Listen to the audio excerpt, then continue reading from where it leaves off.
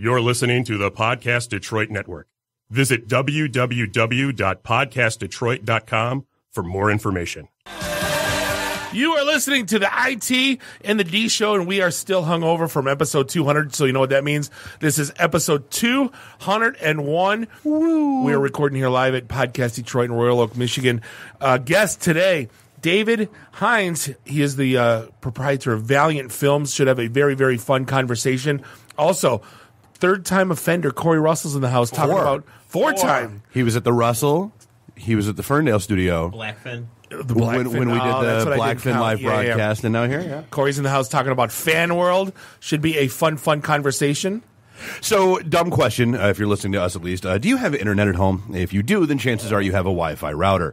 And if you have a Wi-Fi router, that means that cyber criminals can hack into your home Wi-Fi network to access data from your connected personal devices like credit card numbers, private photos, and more. Introducing Norton Core, a secure Wi-Fi router for the connected home. Norton Core discovers connected personal devices, identifies vulnerabilities, and helps secure them. If a device is breached, Norton Core quarantines the threat all on its own. Get the security you need and speed that you want with Norton Core. Go to norton.com/IT&D to save $30 if you pre-order before July 1st. That's norton.com/IT&D. Norton. Dave, you may fire when ready. You're listening to the Podcast Detroit Network. Visit www.podcastdetroit.com for more information. Following program is intended for mature audiences. I'm Wyatt, that's Gary, you're Bob, and you're Dave. This is the IT and the D Show. This is Max Headroom. And what you're about to witness is one of the most sinister-sounding intros to a trailer to one of the greatest epics ever. This is Billy D. Williams. Bob and Dave and I are enjoying a Colt 45 right now. And remember, IT in the D, it works every time. Where do you guys think you are? The Library of Congress? Detroit? Beyond the sun? Any of those right? Take him to Detroit. No, not Detroit. No, please. Anything but that. No. You will never find the more wretched hive of scum and villainy. Then don't come. Shut up. Hi, this is Christy Swanson, and you're listening to the IT in the D Show. And Bob and Dave touch my hoo-hoos. That's what happens when you tap the angry beaver in the bunghole. Exactly. Come on. Christ. What the hell with this? I'm calling a break. We'll come back to the show. This is Guilfoyle from Silicon Valley, and the only two guys I hate more than Dinesh are Bob and Dave. Suck it, guys. What's up, everybody? This is Billy Zapka. Sweep the leg. Listening to IT and the D Show. No mercy. I may have to wipe the geek off. Hi, this is Kelly LeBrock from Weird Science. So, Bob and Dave, what would you little maniacs like to do first? Are we at a break yet? Hey, this is Zach McGowan from Planet Earth. You're listening to IT and the D Show. Hi, I'm Ernie Hudson, and you're listening to IT and the D. All you nerds out there. Nerds. Nerds. What is a nerd? I'm a nerd, and I'm pretty proud of it. Hey, Detroit, this is Anthony Michael Hall. You're listening to my buddies Bob and Dave on IT in the D. This is Scott Steiner, Big Pump Pump. The IT in the D Show is your hookup. Holler if you hear me. You're in your underwear? I'm in my underwear. Hey, let's hang out. No, I'm sorry, honey. I have a headache. I definitely want to see Bob in his underwear. That's a fact. Hey, everybody. This is Tony Todd. What's happening? You may know me from Candyman, The Rock, Sushi Girls, Zoom, Night of the Living Dead. A lot of pop culture media madness. Anyway, you're listening to IT in the D Show. Business. I'm totally into Dave, but not so much Bob.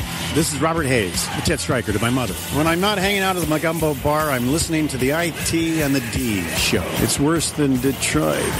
Is there such thing as a meat hangover? I love my Monday meat stick. Hey, folks, this is WWE Hall of Famer Hacksaw Jim Duggan, and you're listening to the IT and the D Show. Tough guys. Oh! So, what would you little maniacs like to do first? The question isn't what are we going to do. The question is what aren't we going to do. Ludicrous speed! Sir, and you better buckle up. Now buckle this. Ludicrous speed! Go!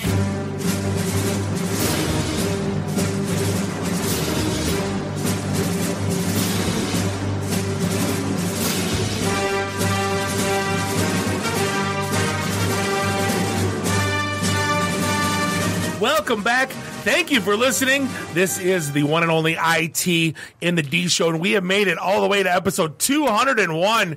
It's really awkward to say that. That's what happens the week after 200. Yeah. That's and we are broadcasting live here in Studio One in Podcast Detroit in beautiful Royal Oak, Michigan. I almost forgot where we were. This is Bob the Sales Guy. It's that malt liquor drink you're drinking over there. It might have you a little befuddled. We're enjoying a delicious, the refreshing citrus beverage known as Zima. Because it's back. I'm Bob the Sales Guy. That's Dave the Geek. Nuri the FNG is back from Burning Man and alive to tell the tale. The regional, and it's kind of barely back. So as you can hear by my voice, he's physically present. Mentally remains to be seen. You sound like the 70-year-old auntie that's been smoking for like 47 years. I've been yelling at hippies all week. I mean, come on. Bob, hand me my Virginia Slims. Randy, I do the Twitter's Walker, is also in the studio. Find us online, itinthed.com, and subscribe to us and follow us on all our socials, and subscribe to us everywhere. Fine podcasts are sold. Yes. So, hey, this episode... and actually, speaking of which, I did make sure we've got both us and the entire network out on Podbean, Acast. I think I submitted us to like 12 new directories. Are we on iHeartRadio yet? No, that's about a 2-week process, and that just started last week, so we're getting there. Got it. Because I want to, yeah. I'm on iHeartRadio. Exactly. This segment's brought to you by our good friends at the Dollar Shave Club. It's time to step up your routine with an incredible game-changing shave from Dollar Shave Club. And I am the first one to admit that they have. When I ordered have you made it to your second blade yet? No, I have not. I'm still on Blade 1.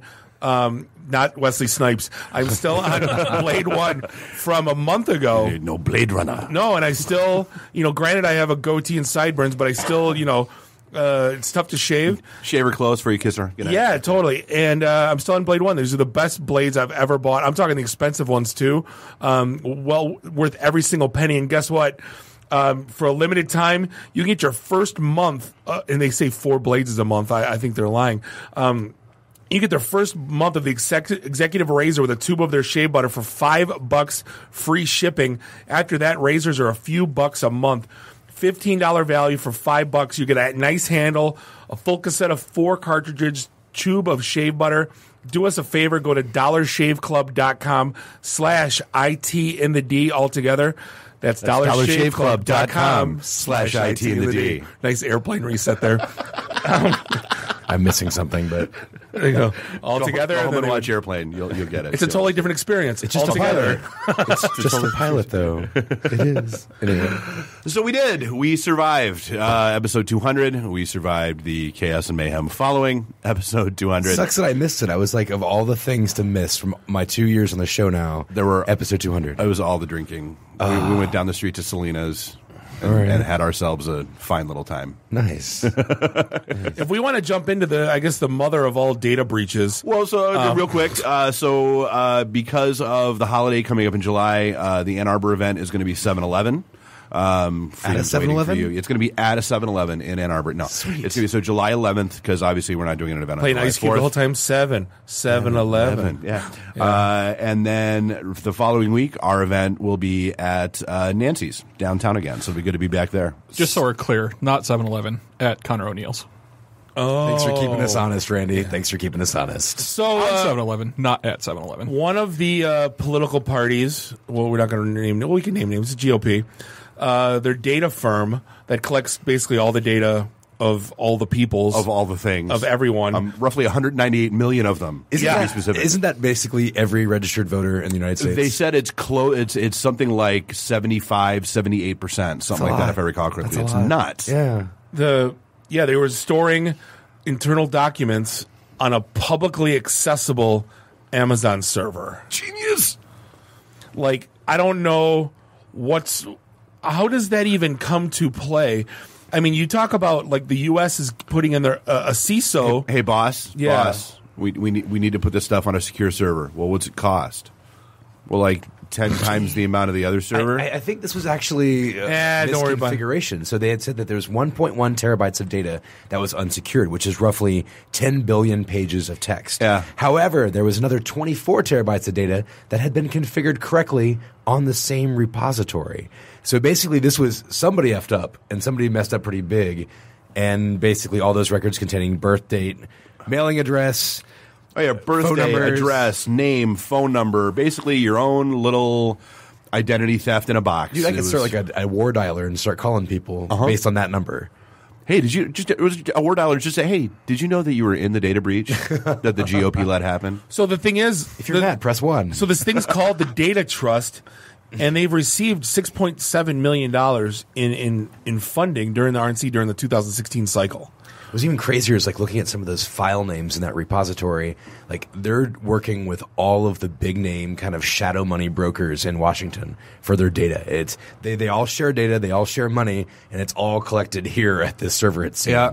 So I'm sure the Democrats have one too. I mean, this is not necessarily a GOP problem. Oh no, I'm sure it's probably is the same one, but they just found this one. It just hasn't been leaked yet. The Democrats keep theirs on Hillary Clinton's private email server. Oh shit! Where's the back? There we go. No, we talk weekly how none of us really care. Like there's no one beating down the doors right now in DC going, "You leaked my data." Like you know, because nothing's happened. I don't know how many people know about this yet. I'd Let's like be to real. think that at least someone that's all right, we'll jump into that one. You know how people aren't informed. A study went out that pretty much proved everything that I've thought. 98% of college students would give up their friends' personal information. For what? I mean, is there some kind of a reward here, maybe? For a free pizza. Oh, snap, dude. For a pizza? I'll help you move, bro. For a pizza. Is it like at least a Jets pizza, or are we talking like some Papa John's or Did Domino's not specify crap? the kind of Did pizza. not specify right. Just free pizza. Like if it's like a Little Sleezers or something, you just need new. So you get a hot and ready. Yeah. You know that you can have like their first name. If it's like a Jets, all right, you can get like name and address. If it's like a Bigalora, that's right. Give you my DNA. It's cool. Yeah, exactly right. I'll go rip some of their hair out and hand it to like you. 98%. Yeah, seriously, 98%. And they did 3,000 people. MIT did, so it's not like it's a small sampling. Oh yeah, and they said it was. It's not like it was Family Feud sampling. Well, but the weird thing is that they said so 94% would still do it if there were no reward. So there was only a 4% delta. And then out of both that 94% and the 98%, they said they figured out that like roughly 6% in there gave like a fake email address. Right. Like they didn't hand over their friend's real email address, but still. Well, social engineers are going to have a field day now. Like, hey, what's the password on your admin box? Not telling you. Free pizza. So basically, what we're learning is that the GOP wanted hundreds of millions of pizzas. Exactly. Right. And maybe they got that. It's kind of like free taco day if the Tigers score 6 runs or McNuggets. Just following Malcolm on his free food tour. Right. Maybe these like African princes from like these weird West African countries could basically say, hey, we'll give you a free pizza if you send $150 by Western Union right now. Yeah, right. That'll be the new Nigerian phone or email scam. Oh, it's terrible. It's terrible. But if you want to talk about, like polls and stupid people selling out your friends for a free pizza. Oh, mother of God. I seriously, I'm really hoping this is like not true. And I know it's been verified, and I know they went back and double checked it, but I'm still in my head, I'm pretending this is not true. So let's go down. You're asked a question. Where does chocolate milk come from? 7%. 7% of Americans, which equates to 16.4 million people, thinks chocolate milk. Had to make Steve Harvey say, show me brown cow. Ding. Wait, but what about the ones with the black and white spots? Do they make chocolate milk too? It's half and half. That's it. Yes. But here's my take. When I read that, I go, wait. So someone's taken the time to do a survey to ask people. There was probably a grant paid to do that survey. Where chocolate milk comes from. And then they call. And here's the thing. Like if somebody calls me and go, where's chocolate milk come from? Meyer. I think 7%. No, right. Nestle. Because I think 7% of people are trolls. And I think there's no way. There's no way. You'd think that, but if they did a study back in the 90s, the Department of Agriculture said 1 in 5 adults did not know that hamburgers are made from beef. That's 20%. That's like, there are what, 7 of us in the room here? That means one of you do not know where hamburgers come from. Where do they come from? McDonald's. From Hamburg, yes, from Germany. Well, if this was like 80s Burger King, I guess they would be right, though, right? That's a kangaroo. And then another team interviewed a bunch of 4th, 5th, and 6th graders and found that more than half of them didn't know that pickles were cucumbers. A fourth grader. That's what, 9 years old? I don't want to live